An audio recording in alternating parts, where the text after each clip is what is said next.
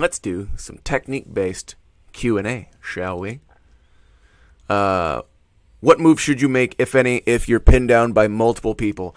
That's going to depend on positioning. It's going to depend on where you are. It's going to depend on where your opponent or your opponents are. So if we turn this on, boom, look at this cool little technical window deal we've got here. So we'll say for funsies, here and here, we'll say that you are in this building. You are the player that is the circle with a red line through it. Opponent building, opponent building, opponent building, opponent, opponent, opponent. Blue denotes windows and green denotes doorways. So let's say this specific scenario, right, which happens pretty often where you just kind of pin from all angles. Generally speaking, I always yell at players about forward pressure, to keep pushing, to keep the pressure on the opposite team and to keep someone on their heels. But that's very generic, but I don't want to give people the impression that it's wrong, that it's necessarily wrong to go backwards. There's nothing wrong with egressing and falling back to a better position if it can be more advantageous for you. So if I'm this player, there's nothing wrong with me going through this doorway into this building and changing and just kind of minimizing my exposure. There's a number of things that you can do. So you can essentially, based on this, we can change our position, or we can wait, tuck back into a corner, and wait for them to come to us. So you could, depending on what you wanted to do, you could hide in this deep corner. You could hide in this deep corner. You could try and go low, depending on what this building is, how tall this building is, and basically just pick a deep corner and corner pop. And just start, what am I thinking? Snapshot. But that requires you to be able to shoot right and left-handed, assuming you're using a long gun, which most players generally are. It requires you to shoot right and left-handed and be proficient at everything involved in snap shooting, which in the real-world shooting world, we just call shooting from the barricaded position or shooting from cover. That's it. It's possible, depending on the skill proficiency of your opponents, it's possible to take them all out with this. Or if we're talking about general play and you have other teammates, you can start stalling for time and waiting for your teammates to help you out. Start calling for assistance, or just start like returning real aggressive fire and really start, if your field allows that, and just start suppressing each window using your corner game, using your snapshot game, and just waiting for dudes to pop their face out into your window. So you do have options. That's what I would recommend. That's what I would do. Hide. That's what I recommend. That's what I would do. Next question. Boop.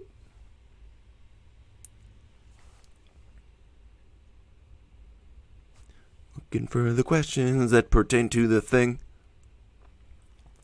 How to deal with someone camping a deep corner while they're expecting you to come in. Already you kind of answered your question. When they're expecting you. So if your opponent is expecting you to perform an action, you have to, first of all, not do that action. The element of surprise is always in your advantage. If someone is in a deep corner, depending on the building layout, generally that means that they can't see anything other than that little piece of doorway or entryway that they're expecting you to come into.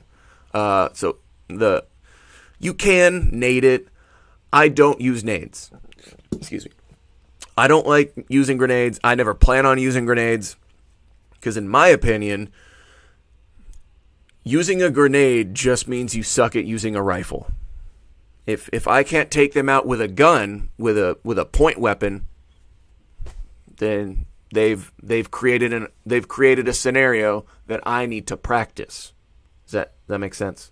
That's why I don't like using grenades. I'm not faulting those that do. There are some guys that just love grenades because they just like going, wee, cool, groovy. If you like nades, you like nades. My personal opinion is I don't use them because I I shouldn't need to. I should not need to use a grenade when a rifle will be just as good. I cannot think of a scenario where I would not be able to use a rifle. I would have to use a grenade. I can't think of one of those scenarios. Does that kind of make sense? Hit me up in the comments if you don't agree with that, and give me a scenario you would think of that counters that opinion. Did I say that correctly? More or less. Anyway, deal with someone in a deep corner. Flank them. It requires you to know that building layout, and if they're expecting you, you need to not do that. You just need to do something unexpected. Usually, it is to flank them and come at them from a different angle that they're not recognizing.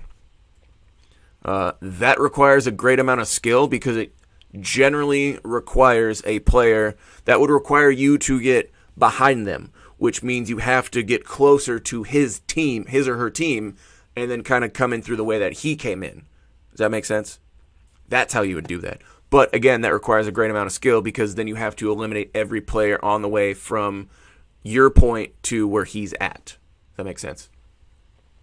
That's how I would do it.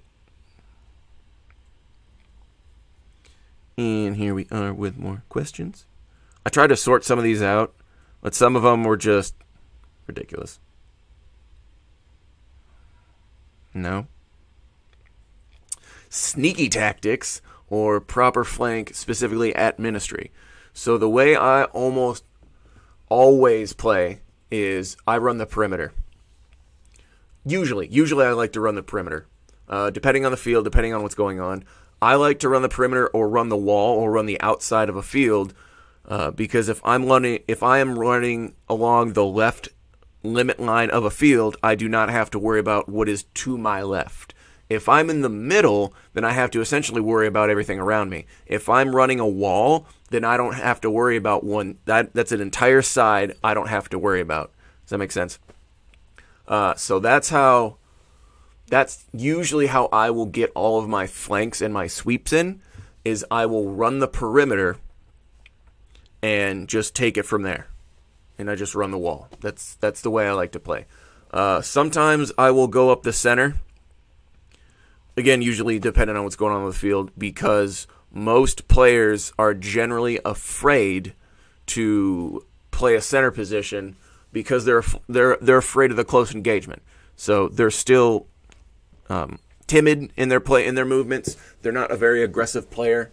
They kind of haven't really figured a lot of things out, and they really don't know how to move in tight CQB spaces, which is where I like to think I capitalize in most players, or capitalize on from against most players, because they don't know how to take corners. They don't know how to move. They only play like one shoulder. They'll do like, I have my shoulder here, but I'm still like leaning to this side, and it's just chaos. They don't know what they're doing. Sneaky tactics. There's no real, my opinion, there's no such thing as a sneaky tactic. It's just a matter of how solid are your fundamentals and how do you apply them from position to position. There's really no such thing I can think of that I would consider a sneaky tactic. It's just solid application of fundamentals and beating other players to improve your position. That's it. Next. How to effectively sweep without crossfire. I'm guessing by what you mean with crossfire is how do you sweep without potentially shooting your own teammates depending on what your position is.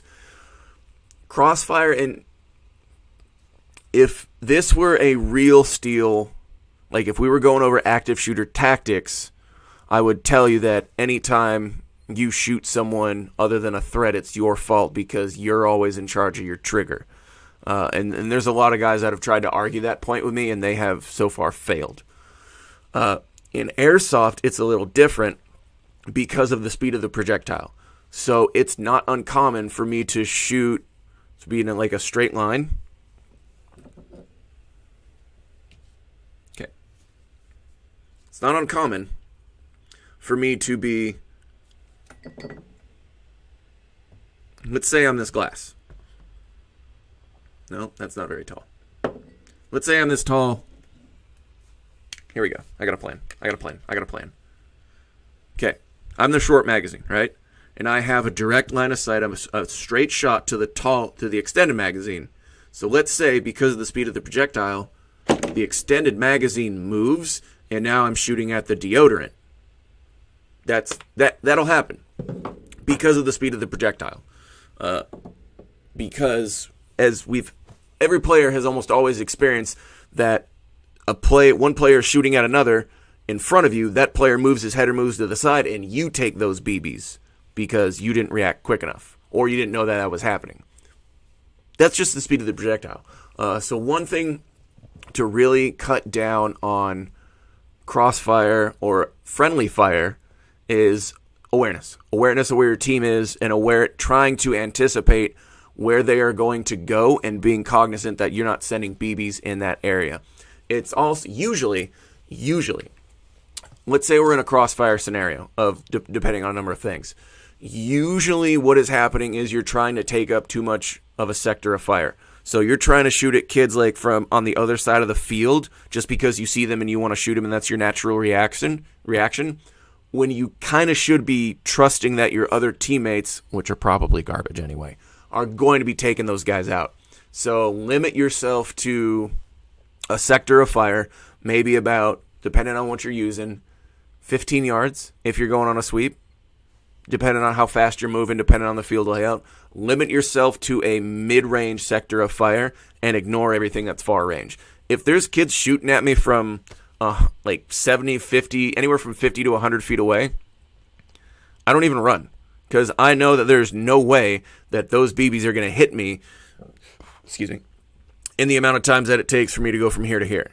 The physics aren't going to work because they're not leading me. They're not shooting where I'm going to be. They're shooting at where I'm at in that current piece of time. Does that make sense? Is this starting to sound like an episode of Star Talk? What's Star Talk? How dare you? What else we got here? Did that one. Nades versus pre-firing. In general, I personally am not of the opinion that pre-firing is a cheater's tactic, because if that's the case, then if I throw a grenade into a room and I don't watch what the grenade does, to me that's blind fire. To me it's the same. To me there's no difference in that. It's just a personal opinion. I guess I could do a video on that topic separately, but it'd just be kind of whatever. I guess I could do it on that. Put in the comments if you want me to explain why I believe that grenades can fall along the same lines as either blind firing, or in the same realm of pre-firing is cheating, in that same realm. Anyway, I just gave my opinion on grenades, why I don't use them. I don't believe that pre-firing is a cheater's tactic. I don't believe that is a blind fire tactic, but it is also dependent upon what your field's specific definition of blind firing and cheating tactics are. Here's my gun, right? The ASM definition for blind firing. I point my gun, and I'm looking at my target at the same time. This is not blind firing. This is blind firing. This is blind firing, because I am not looking at where my target is. Now, there are some fields that consider hip firing to be blind firing. Okay, that's fine. There are some fields that will say blind firing means anytime you are blind to a target, which is fine, because in that specific definition, pre-firing would be considered blind firing because you don't have a target that you're intentionally shooting at. You're just shooting while you're moving. That's fine. To me, that is an acceptable definition of blind firing relating it to pre-firing, because it meets the defined definition. The defined definition? Is that a thing? That's fine. But its foundation, the pre-firing's foundation, for me, in my opinion, is dependent upon what a field defines as blind firing.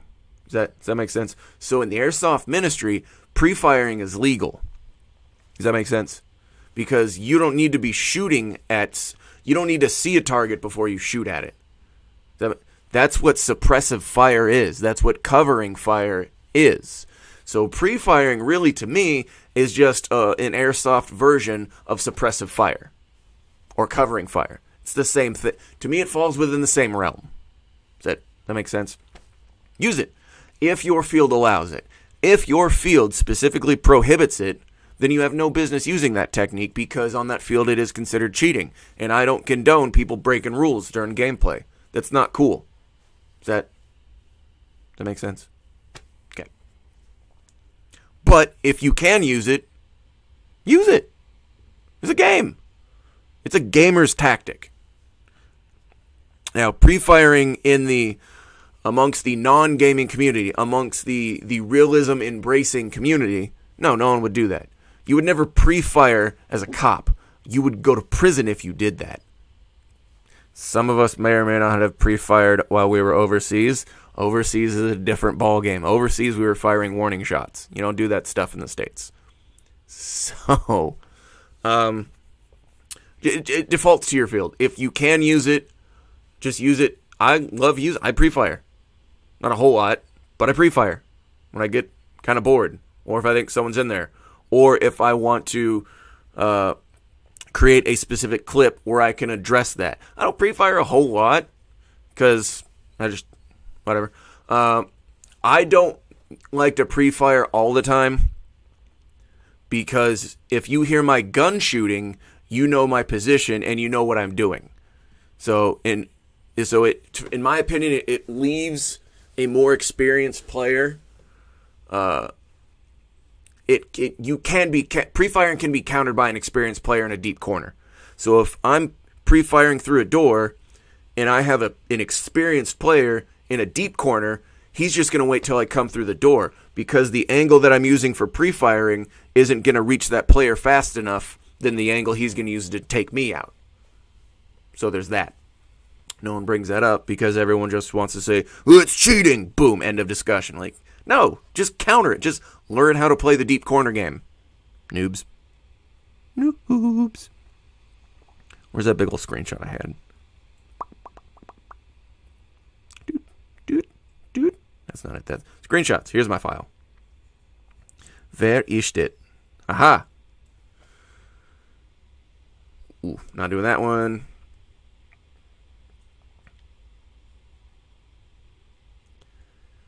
What is a good way to plan tactics with people you don't know?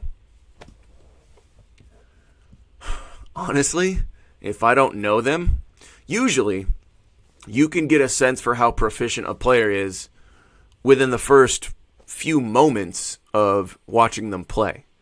Like, just pay attention to their movements and their manipulations and the way that they're interacting and responding and reacting. If I think they're noobish, I'm just going to tell them, hey, go through the door and see if it's clear. Okay. Yeah. Like, oh, there's a guy out there. Okay, time to pop the corner. Usually I don't like doing stuff with newer or inexperienced players, because in my experience, most of them don't know what they're doing. So if I'm on the field and if I'm not playing with my friends or the guys that I know are experienced players, I ignore my entire team, because I just assume they're going to get in my way. Is that a nice thing to say? Not really. No. It's kind of mean. It's kind of rude. Is it honest? Yeah. If I'm playing, I want to win. I don't do this on we're going to play for fun. Not a whole lot. Sometimes maybe. Sometimes. But if I'm on the field, I want to win. Because I want to be the best at whatever I'm doing whenever I'm doing it. That best may not be that great depending on what I'm doing, but I'm still I want to put 100% of my attention and my energies, into everything I do. I don't want to be around people that are going to hold me back or drag me down. So, that's why. What are some more complicated tactics? Let me look. I think I DM'd this guy a while ago. Hold, please. Nope, that's not it. No. That one. Yes. Go there. Go there. Aha! What are some more complicated tactics other than like leapfrogging and clearing rooms?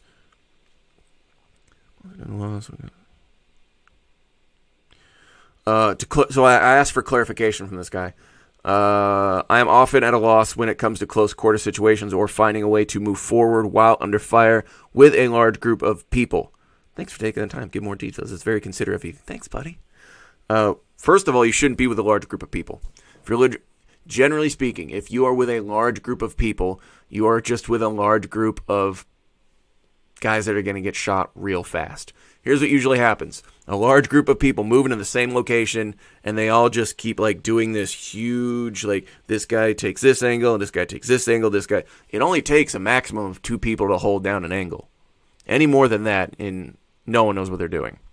So generally speaking, right off from what you've just told me, first of all, don't be with a large group of people. I don't like playing with large groups of people. If I see there is a large group of players over here, I'm going to go over here. I'm going to go over here and I'm going to do my own thing. Or I'm going to go with a smaller group of people that I know and trust and like to play with. That's just personal opinion. Often at a loss when it comes to close quarter situations or finding a way to move forward while under fire. I would have to see your level of abilities. Meaning, I would have to see your play style to really get a full grasp of what you're talking about. Generally speaking, even though you're like, other than like leapfrog, that's kind of a foundation. You can't really no boxer can get away from, like, all right, other than the jab. Like, bro, that's a fundamental thing. So leapfrog is a foundation. Whether or not people are proficient in it is an entirely different question. Leapfrog and clear rooms. If you look at what most teams do in CQB, not like real teams, SWAT teams, like your platoons, your fire teams, and stuff like that, you clear a room, you leapfrog to the next, and you just keep going. You clear this room, and this room, and this room. That's the forward pressure that you apply. However, the challenge comes in is you and whatever group you're with versus your opponent. Either the amount of players or the amount of skill that those players have. That's the fight. That's the struggle. Is being able to push them out of a dominant position or out of a position in general. The entire time you are playing, you need to be thinking about improving your position as far as you can go on that field up until the point where you start to run into like a spawn camp issue. If you can get to that point before it becomes a spawn camping issue, hold it and just see how many you can get. And then you win. That should be what you're going for.